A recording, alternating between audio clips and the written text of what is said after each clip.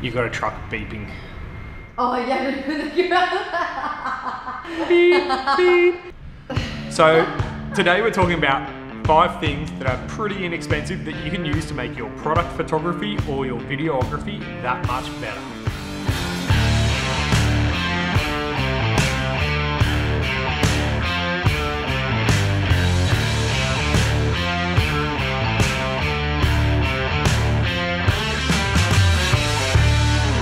One of the things we learned is how to manipulate light a little bit more. And one of the easiest ways to manipulate light, especially when we're using flash photography, is making little vertical, horizontal cards. You know, you can fake a window, you can fake a slot.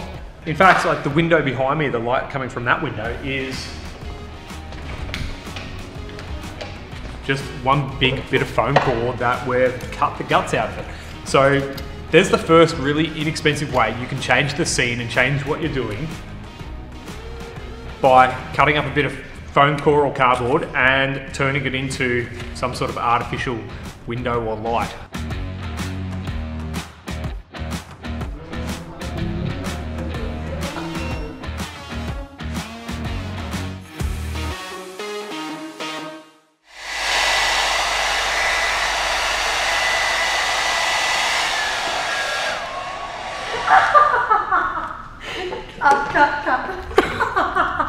The next thing that I think we found that we used quite a lot, and it's to manipulate water when we're using the water bath, it would be a hairdryer, just creating those ripples, whether it's stills or videos, shooting a high frame rate, or just trying to freeze something.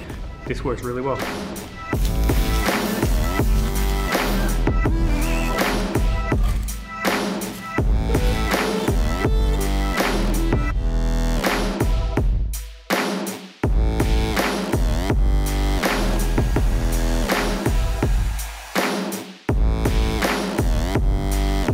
So the third thing that we've only just got recently, but it was a bit of a necessity in this space that we're in now, is moving blankets or anything to be able to really dull the audio and stop, like say, the reverb around a room. So let me just show you what we've got going on.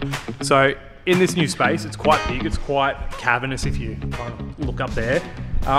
Just a couple of C-stands with a couple of moving blankets and a couple of people hiding behind them. The moving blankets have been able to help us just get that reverb and get that audio sounding a little bit crisper. And the idea is that we can take these with us. So if we're going out on location, we know that we're in a big factory, or if we've got a big warehouse where we're shooting products, we can take these moving blankets and quickly just throw them up like we have here, just to kill a lot of the reverb and make our post-production a little bit easier. So number 4, we're up to 4. Don't you want to be on this way? Oh my God. Yeah, so the next thing that we use, which is fairly inexpensive, is when we're doing our paper backdrops, we change the color of props to match the paper backdrop. So let me show you what I mean. Rofi, are they in this box? That's so low. Oh, they're not. Are they in the Christmas decorations box? Have to find out.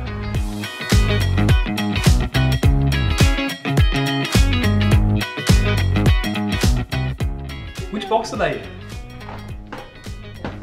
Alright, so the next tip is get different coloured paints to match the backdrop paper that you're using. So pink, orange.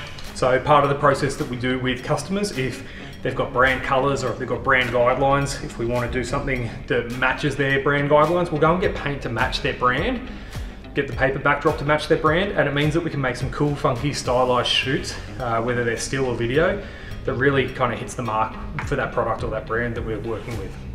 The last tip would be go to your $2 shop or go to your local Asian grocers or Asian store. What was this store? Danzo? Daiso. Go to somewhere like Daiso, which is a little Asian Japanese store, and buy things like these acrylic makeup holders. So they're usually designed to put stuff in on your desk. We turn it upside down and use it to hold props. All different shapes, sizes, steps, squares, circles, the works. They just are handy for when you're styling shoots and want to get something elevated or want to get something looking a little bit nicer without having the ability to don't know what I'm trying to say. Like it just makes it visually, like you can change the height of stuff. There you go. You can just change the height of stuff. Change angles for this or? Just hold on.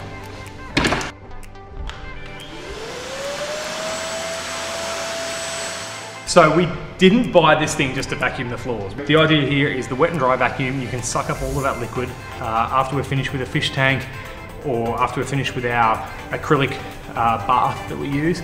It's super easy to just suck the water up, get rid of it, and no more spills anywhere. Super cheap, like $100. They last forever, and you can fill the suckers full of water, and that's what they're designed to do. Order in the next 15 minutes, we'll send you a free set of steak knives. Okay, so that's it. There's a bunch of inexpensive things that we use for product photography, product videography, that I reckon you should go out and get. Vacuum cleaners, hair dryers, paint that matches your background papers or your props, acrylic bits and pieces. It's all super cheap and it's all gonna level up what you do and make it a lot better for, I guess, your customers and the outcome that you're trying to get for them. Comment below if you've got any ideas that you do. If you want us to actually try one of your inexpensive things, let us know in the comments. And subscribe to the channel because we really value your feedback and we want to show you all the cool that we do. Probably shouldn't say okay. Can you bleep it? Yeah, we'll bleep it. Hope you're having a good one, guys.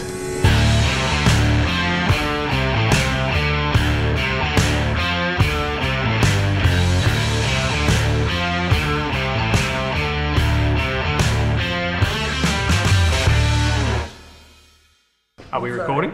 Yeah.